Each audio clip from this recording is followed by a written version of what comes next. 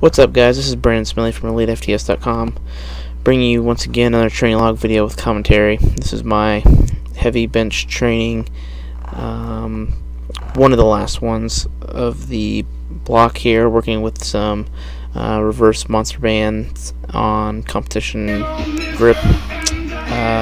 Worked up to 335 for a triple, so this is 10 more pounds than 2 weeks ago, and things were pretty good on this. The unrack really sucked. It was basically at the point where I needed a handoff, but I managed to get it. And the third rep was definitely a grinder. The first two were really good. That last one, it looked like it almost stalled, but it kept slowly moving, and that was definitely good for my triceps and toning tension. So maybe a tad too heavy, but I got the lift, so I can't complain. Just kind of take that with note. And the reverse bands are taken off, I think like 30 or 35 pounds at the bottom. It wasn't a ton. I actually put the bar in there, and the bar was actually hovering off my chest, just the bar there. So definitely some good overloads. It was about 300 at the chest. Definitely awesome progress for me. Then I hit the back down sets with 300 for 2 sets of 3.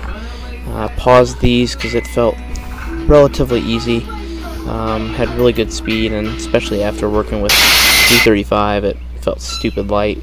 So that's good. That's probably an openerish at the bottom. So really good with that.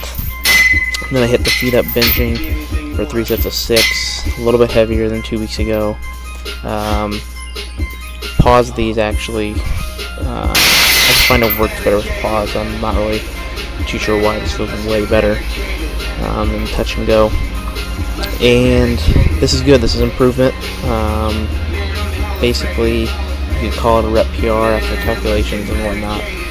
But to take 245, which is used to be close to a last warm-up before a meet, for 3 sets of 6 with 0 leg drive, that's another good bench warm for me. So bench is going in the right direction, and next training block during realization we'll kind of see what happens and how things are going before I try to eye out a meet for too long. And then the accessory work, just extra back and tricep work and some delts.